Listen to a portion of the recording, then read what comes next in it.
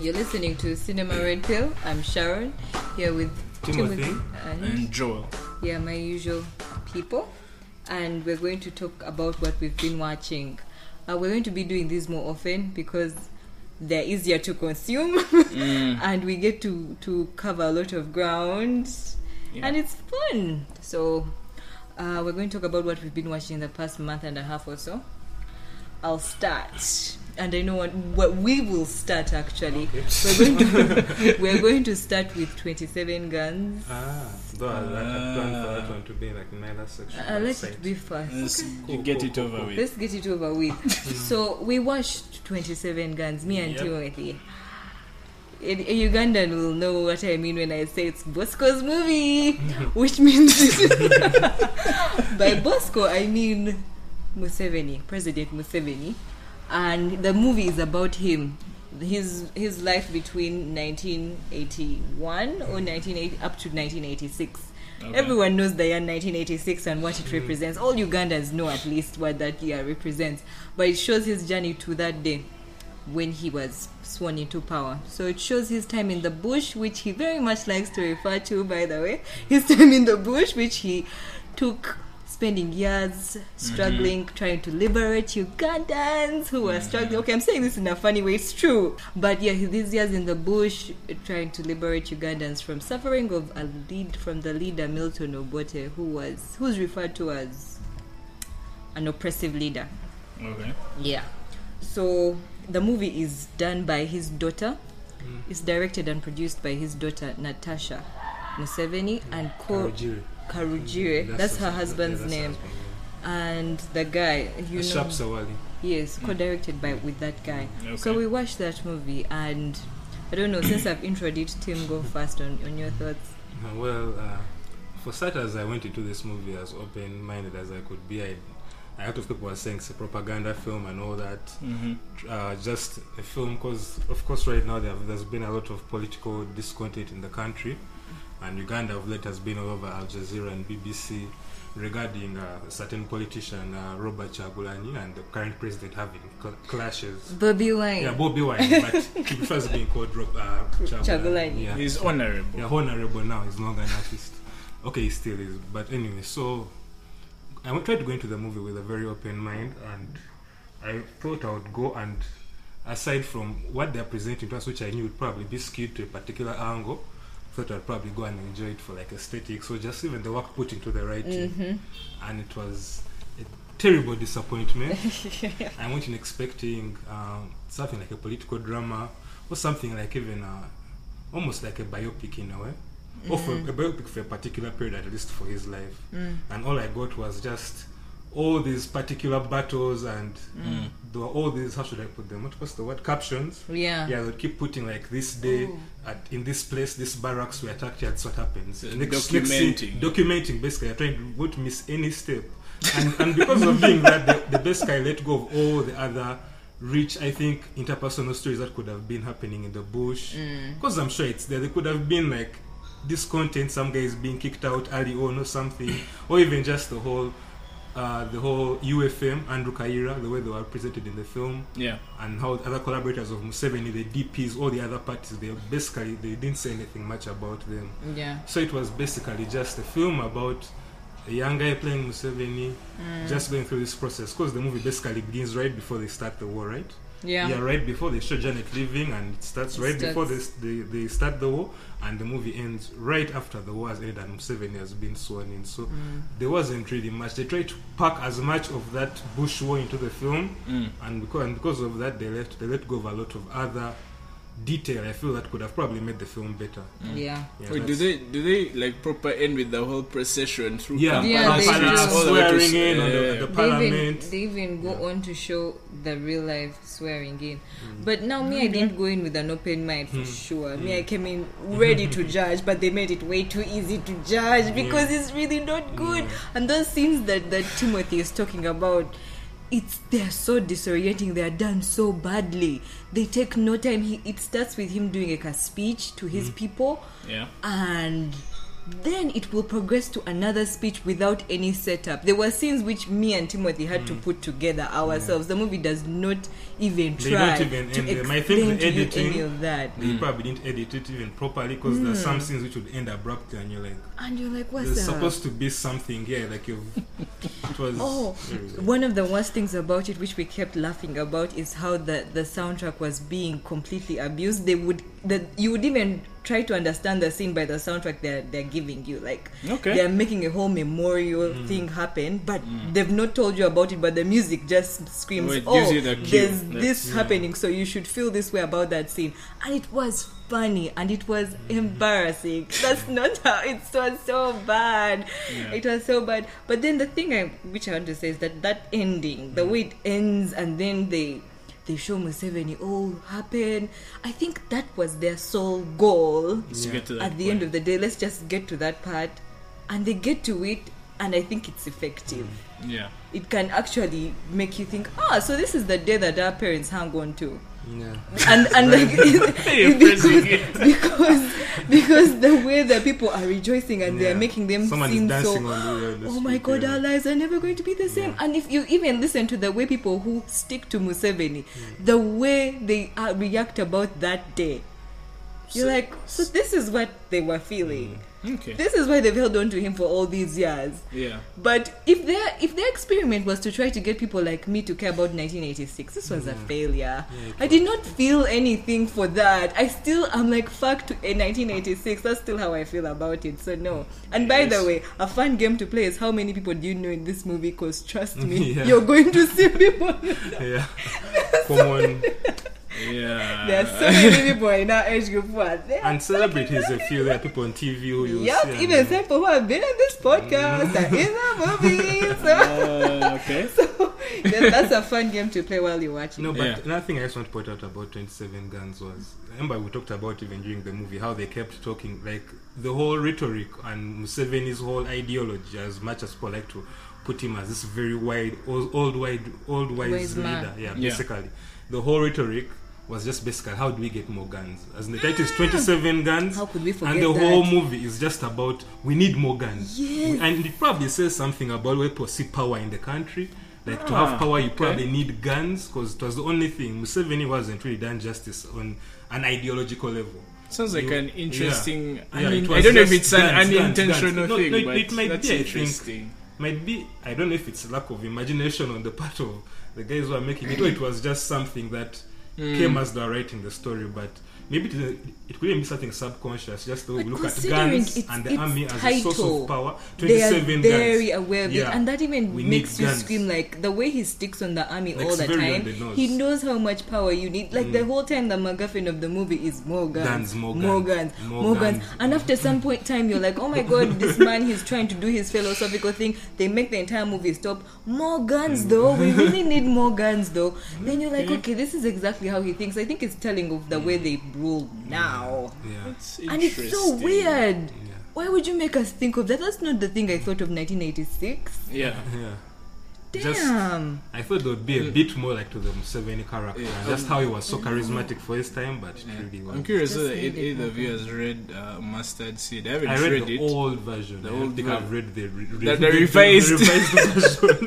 I don't think I've read I haven't read it, but like from what you read, were there any of those elements? No, of course they would try and point out like some particular guys like Eli Tumwine. There's even a scene where we laughed where even the Besige, where after like guys are being shot, they don't show Besige, but you just hear someone calling Besige, like to come and basically treat the guys who have been shot. But they don't really go deep. But he's not a character. No, he's not really. They don't even. Even Tumwine, I think the only other guy who's really is maybe Salim Saleh. Tumwine is given no, they're featuring him in posters and stuff. Who he was. It was Salim Saleh. That was him. It was the guy who was like, cause he's the kid bro. He was the kind of the guy who they made this maverick young guy. And he likes to smoke, guys. Watch him smoking a cigarette. They really pay a lot of attention to that detail. But it wasn't. They didn't really put any depth into like unpacking all these great men. They just how are the action scenes? Oh, there were a handful of bullets. I'm sure. Their bullets are just Hollywood bullets, by the way. Their visual effects are not good. No, and at least Hollywood has the decency to show you the gun blasts. You get the action here. It's like you rely more on the sound. Like you see someone in the grass shooting, and it's just the sound. It doesn't have the muzzle. They had a lot of bomb money. They had a lot of bomb money. But the explosives were good and many. They were really milking that part of it. I think they had the legit blow stuff up. So. Oh, can we not forget drones? Oh, they had so many drone shots. Drone technology has done our industry a solid. That's like a whole signature Ugandan cinema. Drone cinema. They really showed us the area shot. But you also have to point out, by the way, like the only thing I actually liked really was the casting of the two leads. Museveni, the guy who plays him, he looks good. Looks like him, and it was Diana Museveni, who plays his daughter, who plays Janet. Okay, and there's also a very striking resemblance. So for those roles, at least you actually believe. Even the guy looks like Museveni in a way. And for sure, he does. But I think we're done with 27. Yeah, 10 minutes is enough for 27 guys. Yeah, but no, I just want to recommend one other film. Another film for people who probably don't vibe to 27 Guns. Yeah. There's a documentary I watched recently called A Brilliant Genocide. Have you heard of it? No. It's by, I think, someone called Ebony Butler. I'm not sure if it's a woman, but it's an African American, and they're basically making this documentary about how Museveni, the NRA, when they're just coming to power, they basically wreaked havoc on people in the north. And that led to basically the Kony and Makwena. So it basically unpacks all that. And it's on YouTube. So if you want to see it, check A Brilliant Genocide on YouTube. You'll see that a lot of people is in it. The Maos, they're all giving their commentary on that. The 80s, not in the 80s in the north. Oh, that sounds really good. A Brilliant Genocide. Okay, now we're going to talk about all the other stuff we've watched. That was my pick. So Joel, what's yours? What's mine? What have you been watching? I'll go with that. Hard transition. So I watched Daphne and Velma, which is a spin-off of the Scooby-Doo. First wait. I even wanted to first say, you guys, can we pick things which people might know in the beginning so that they turn us off at the end? When they start to hear things they don't know about. This is a perfect opportunity. I think when you have everyone's attention, it's a perfect. You don't know it. No, but I know it. But you know Scooby-Doo. Everyone knows Scooby-Doo. Okay. That's just Continue. Yeah, so Daphne and Velma are one of the characters, and this is a crappy sort of spin-off movie that's just centered on them alone without Scooby-Doo. So it's two high school girls solving a mystery in their high school, and it's one of the crappiest things I've ever watched in my life. And I knew you hated it. But I actually didn't hate it. I remember mentioning how I liked Gem and the Holograms in 2015. So this one is my Gem and the Holograms for this year.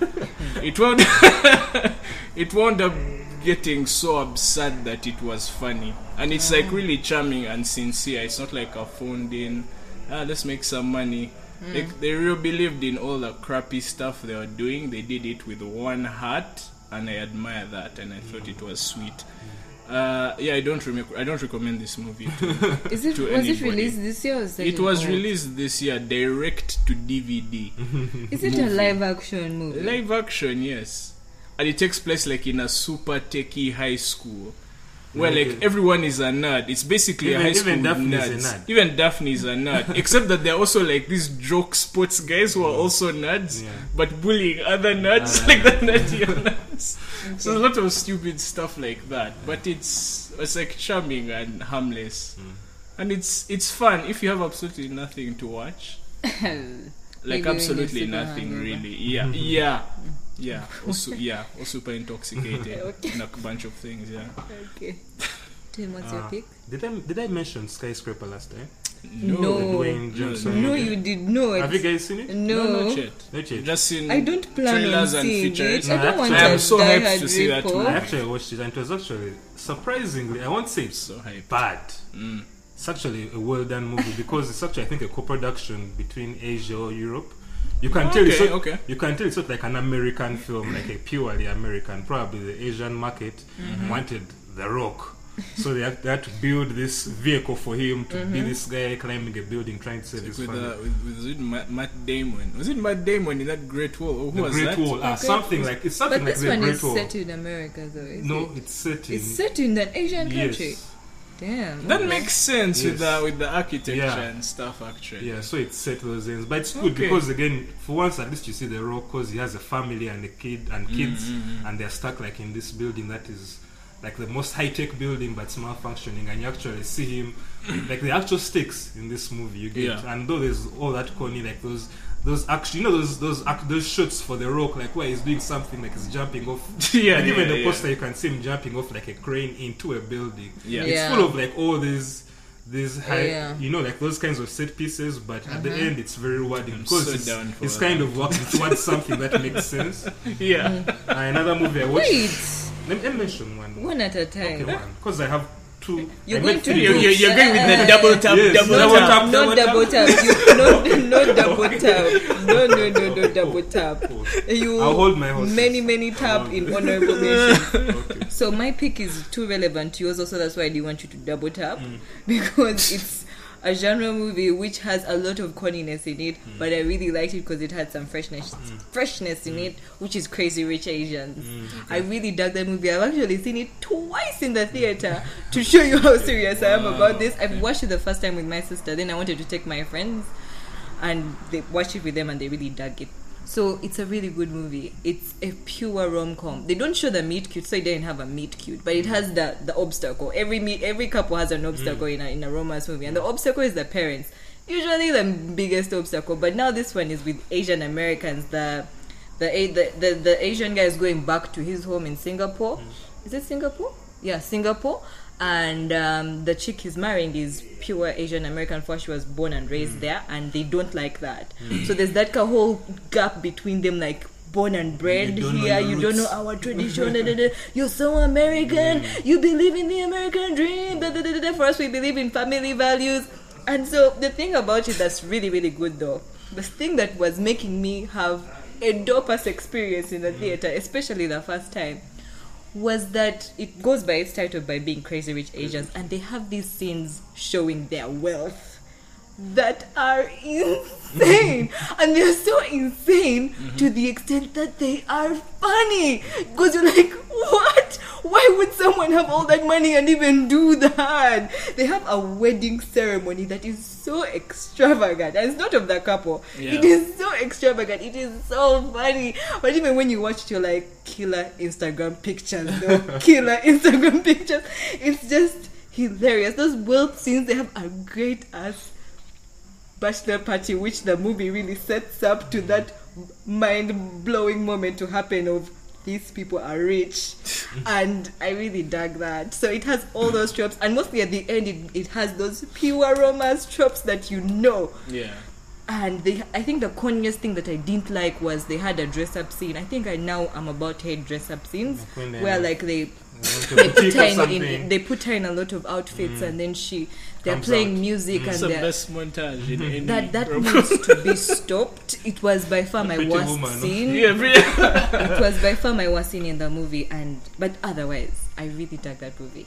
It's a Singapore film, or no? It's an American film, because all of them are speaking English. The actor, you'll see many people you know, many people you know, but it's funny. Okay. Oh, it hasn't. No. This bit there matter. Okay. Really, don't spoil. Might be spoiled. Okay. The next thing I watched was a series. I watched Luke Cage season 2, and it was leagues better than like the first season, which was amazing. And it was actually interesting because they introduced us to like the Jamaican mafia, and that was just instantly entertaining.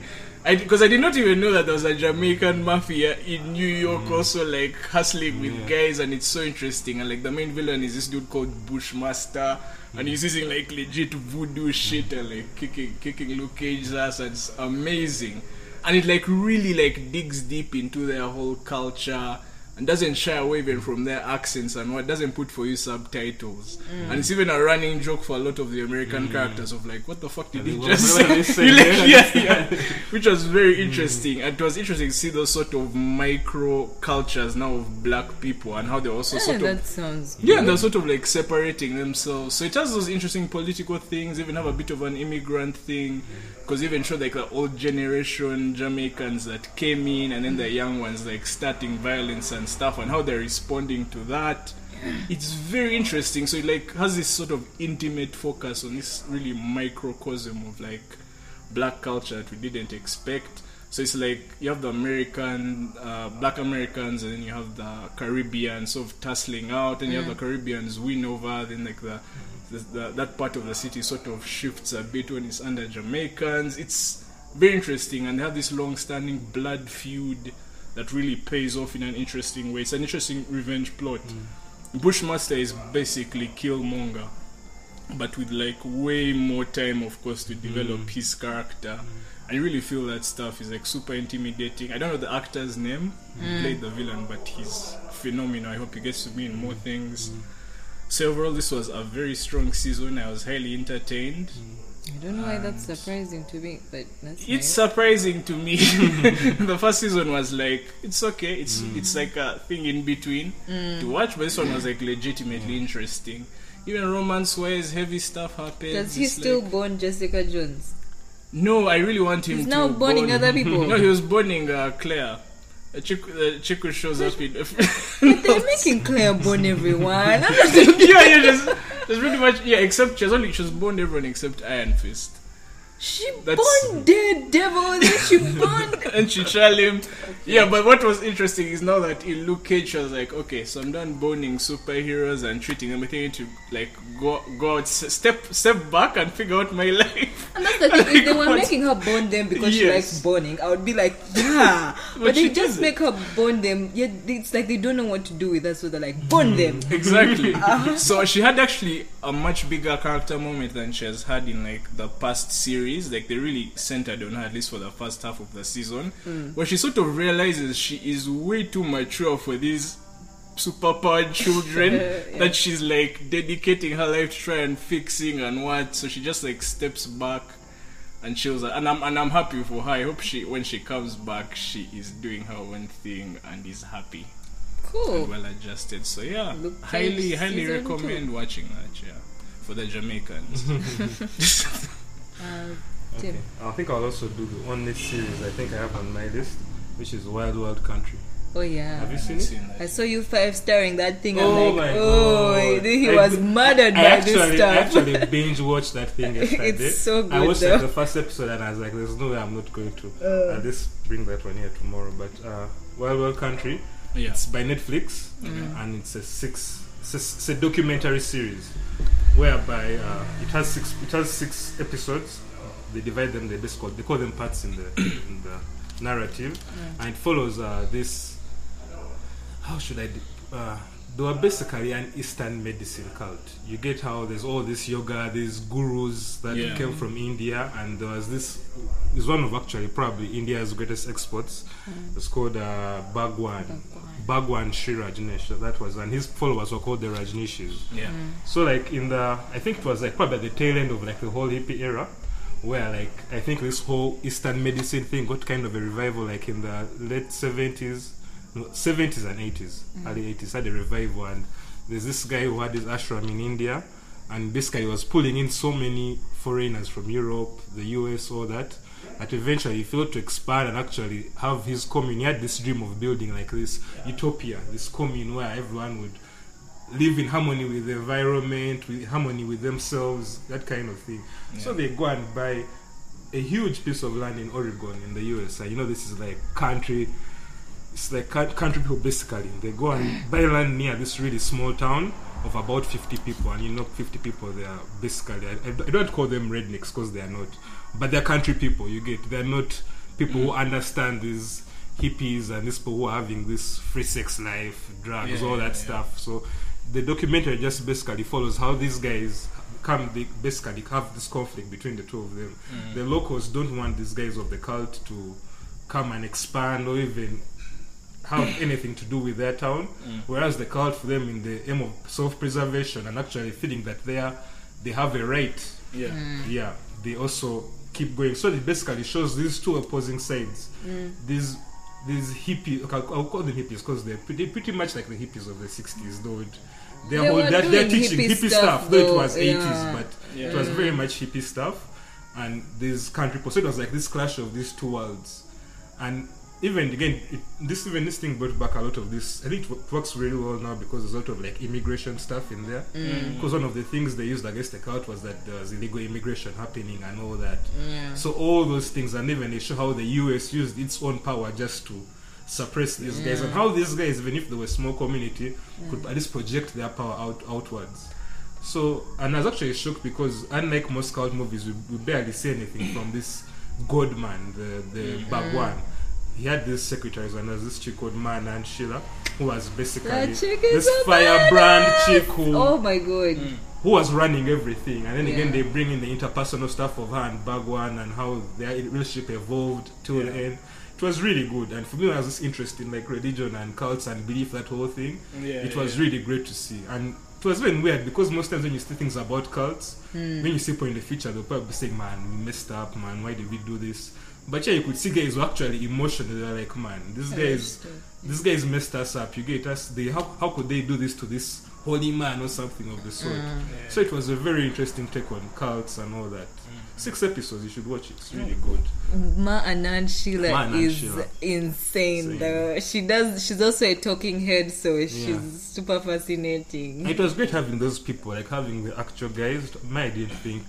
Usually cult things, someone talking, man, those guys, they burnt themselves over. This time, the guys were actually there, they had gone through like, it, and you see them how they're on the other side, and they still had a lot of respect for this God man of theirs.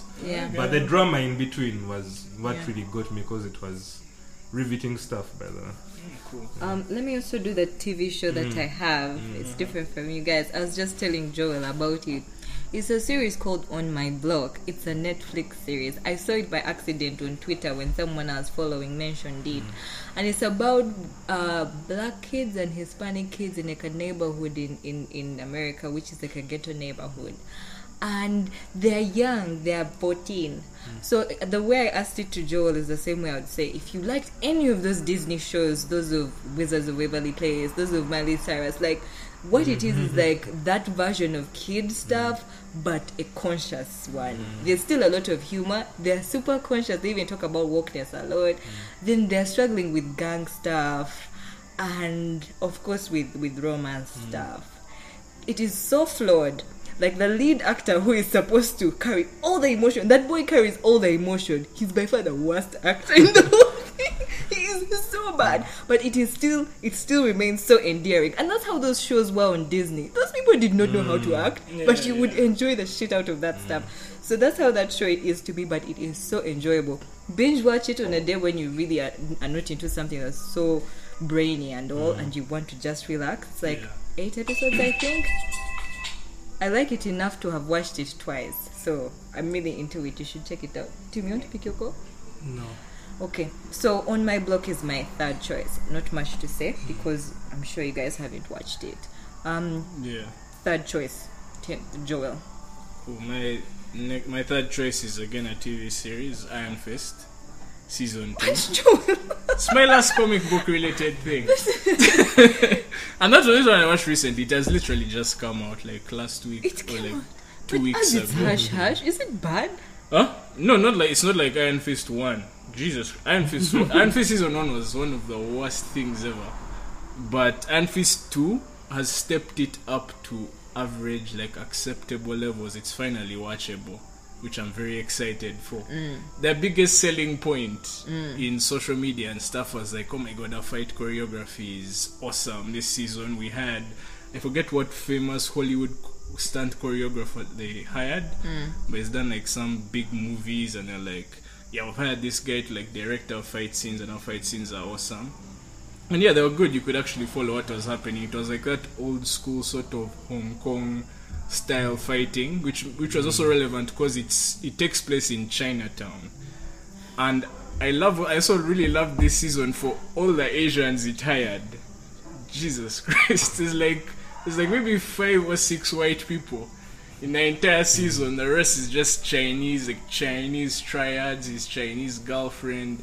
It's amazing. It's like, Joel, they messed up not making him Asian. They fucked that I'm up. going to get to that. I'm going to get to that. First of all, the original Iron Fist is a white guy from the comics. So me being a comic book guy, Daniel Rand is a white dude. Now the way I felt they tried to, because they probably took that criticism from wherever, given the times that we're living in, they tried to address that by really making it more centered now in like Asian culture. That makes and it involving worse more to me. Asian people and blah blah blah blah blah, which I didn't need to do. Yeah. In my opinion, it's the same argument really with Doctor Strange as well. It's a sort of damned if you do, damned if you don't situation. There's no way you're going to walk out pleasing everybody. Anyway, sorry so for putting you in that suckers. Just you just do your best. What Yeah, you but liked. the way, I was going to say the way it resolves is what actually, because I was completely away from that suckers when I watched it. I didn't even know it was there. But the way the show ends, I was like, oh, that's, because like it ends and they basically hand his power over to an Asian character. And that really disturbed me. I was like, why are you giving this to... And I was like, oh, okay, fine. So that pleased... I hope someone somewhere is pleased. So you didn't like it? No, I didn't like it. Not in terms of like, oh, this is bad storytelling. I hated it in like a character kind of thing, because he's going through like a whole character arc. There's a reason he handed over. But the person he handed over to those powers to is a person that's very capable. She's been a staple just of the like show. it for that. So, Don't think of the So I outside. liked it. No. I mean, you can't avoid thinking about it now, given the stuff outside. But yeah, within the context of the story, it did make sense, and it's fine. But it's going to sort of have that issue that the Flash, the show The Flash has, where it's giving everyone speed powers.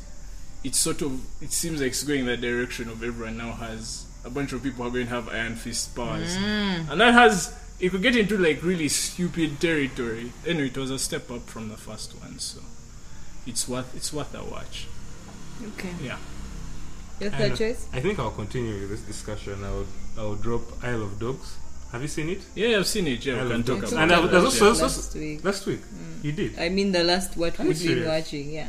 But I want to ask, like, this whole thing of we've been talking whitewashing and all that. I realized that has been like a big issue with that movie, with the white savior and all that. What did you guys think? I've not been into. I only heard about that circus on like the surface level of like when the dog speaking Japanese or whatever.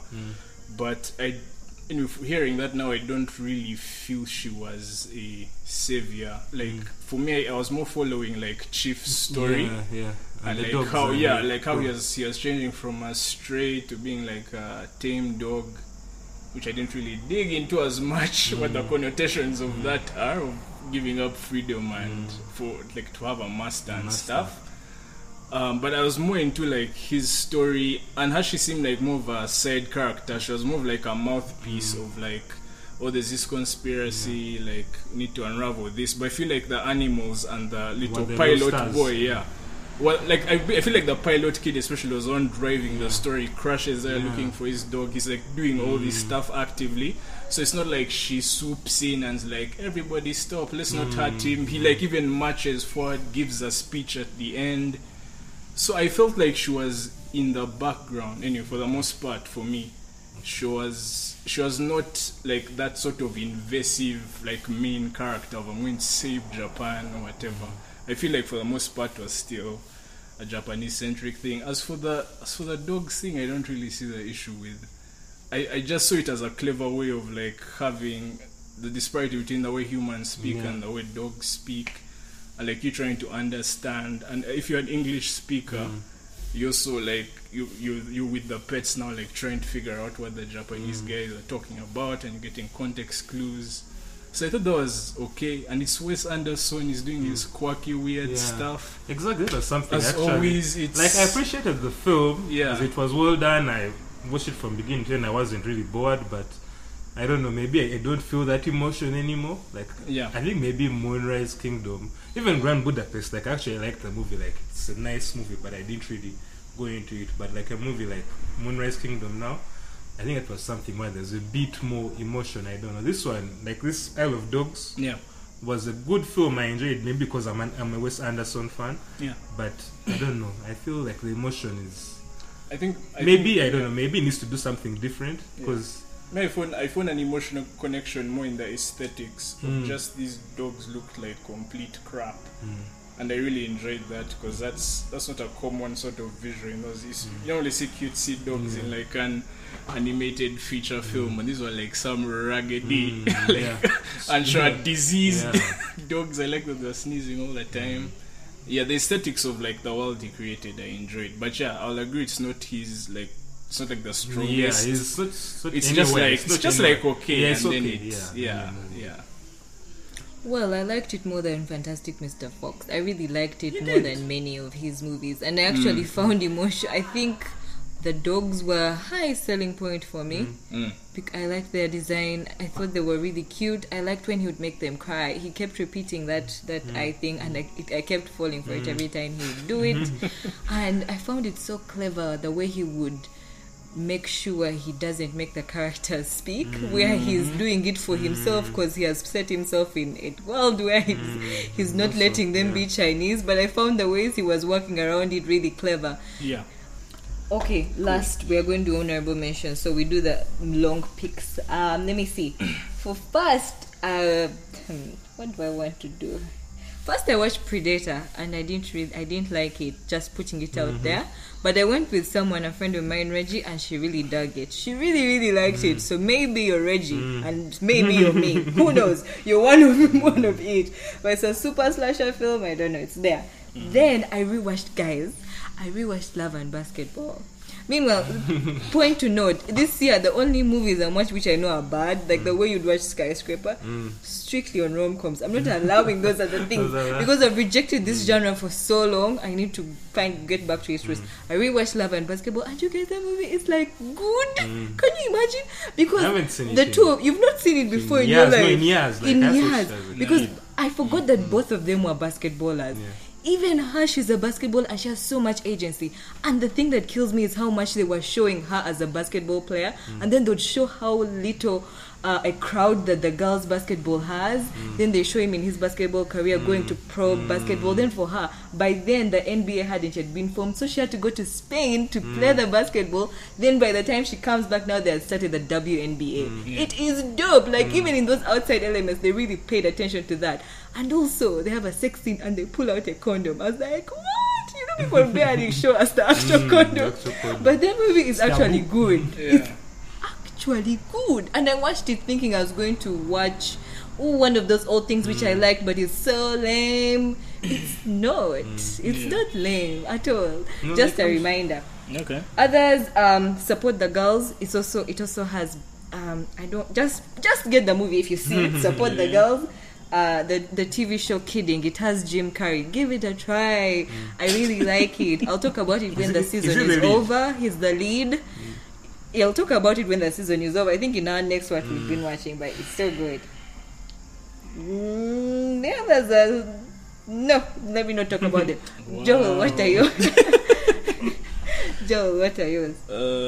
Mine is Bleach. It's like a Netflix original movie based on an anime series. Which is why I didn't bring it up, because no one will know what the hell I'm talking about. But yeah, Joel, I actually know what you're talking about. But anime is big in UG. Yeah, I mean. I used to be in an anime group on Facebook, and I hope I went out. They stopped showing me their stuff, but they would talk about Bleach a lot, and Naruto, and One Piece, and One Punch Man. Yeah, so I would see Bleach. Yeah. They made a live action of it. Yeah, they made a live action series or movie? No, it's a movie, unfortunately. It has one of the best casts I've seen in a film. The film is not perfect by any means, but in terms of casting people based off of cartoon characters, they did a fantastic job. Any name we know? No, they're all Japanese names. I don't even know. That's what I loved, was a full Japanese cast. Because were they speaking English or they were Japanese? Full on Japanese based in Japan. Yeah, because we were worried. They had mentioned they would do a movie like 5 years ago. Warner Brothers was like, we're going to do a Bleach movie, and people were like, crap, we're going to put it in New York with like random Americans. But to their credit, they gave it to Warner Brothers Japan, and they did things over there. So, the well done. The Asian market is really huge these days. They can sustain their own thing. They really. Yeah, so that's a pleasant surprise. And I really enjoyed it. What's the one with writing in the book where they... Death Note. Yeah, they did America. Yeah, I hate that. That was horrible. The next one is Tomb Raider. I shouldn't have watched that. Next one is... that's the one with what's her name, Vaikanda. It was that was tragic for me because she's a very talented actress, and I held on the entire movie just for her, just to see if they would give her like a small moment where she could act, but that never came. It was just a complete trash action movie. I have nothing else to say. Don't watch it. Next one I watched is Andre the Giant, which was an HBO documentary. HBO documentary. Is it good? So good, man. I highly recommend that. Next one was Who is America? I'm sure the whole world has heard about that. I don't watch it, but I always see so much about it. Yeah, I watched the entire season. There's some really entertaining stuff in there. I don't like Sacha Baron Cohen, so I'm not into it. Yeah, it's I mean it's his show. And I'm actually and I mean I'm generally in her boat. I couldn't stand Borat. Oh really? Like it's just not my humor. It just refused to land. It's just a sort of gross, superb sad thing. I was like, But here you had the benefit of these actual political figures that not just political figures, but like artists, like these affluent people being tricked into saying the most idiotic, saying or doing the most idiotic things. And that, like, the mind games are the most interesting thing that you'll ever see. He like convinces guys to like rape a Trump blow up doll on screen, to like give it a 3-way. And just which kind of show is this? Just see the psychology of how he gets guys there. I highly recommend that show. It's one of those event level things where you just have to see just like live uncut stuff. So it's very interesting to see. I highly recommend you watch that show.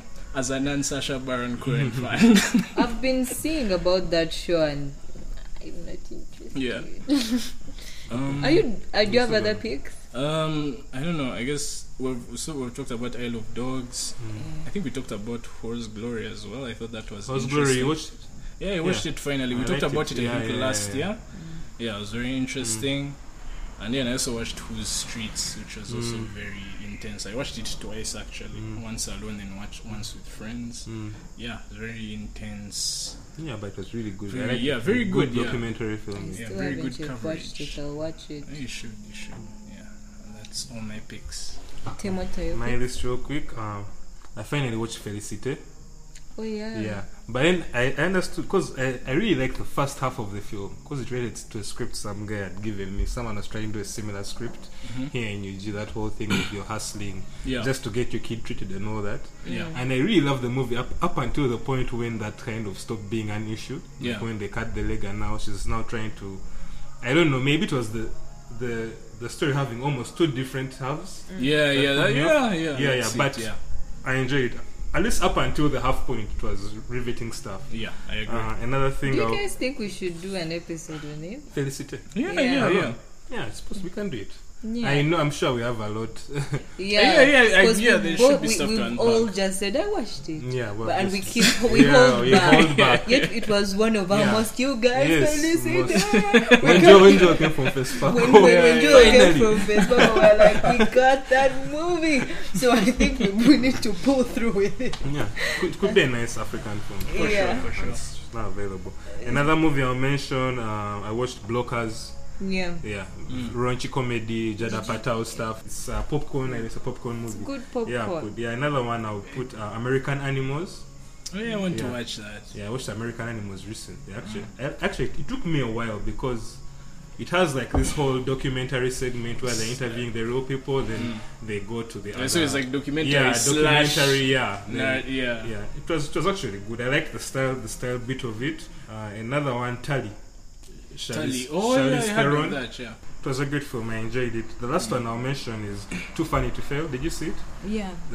Too Funny to Fail, the life and death of the Dana Carvey show. That's it. Yeah. Okay, then that's our episode, guys. This is what we've been watching. And next week, I'm going to talk to Anne Kiria. She's a lady who has a web series. I have forgotten its name right now. Is it Masao? Yes, it's a web series called Masao, and it takes place in taxis. It shows funny bits going in taxis. So you're looking at me like you've not heard of it in your life. Okay, I will send it to you. Yeah, the clips YouTube. are really short, and she is we've never had anyone who has had a web series before, and she's fighting the good fight of trying that. So I'm going to talk to her and see what that takes to do. Hope it will be fun. Yeah, I hope you enjoyed the episode. I hope you'll watch the stuff we've talked about. I hope if you've watched, you enjoyed hearing us talk about it. Yeah. This is our episode. We're Cinema Red Pill. I'm Sharon. I'm Timothy. I'm Joe. Check our website, our social media pages, Cinema Red Pill, for updates and everything else. Bye.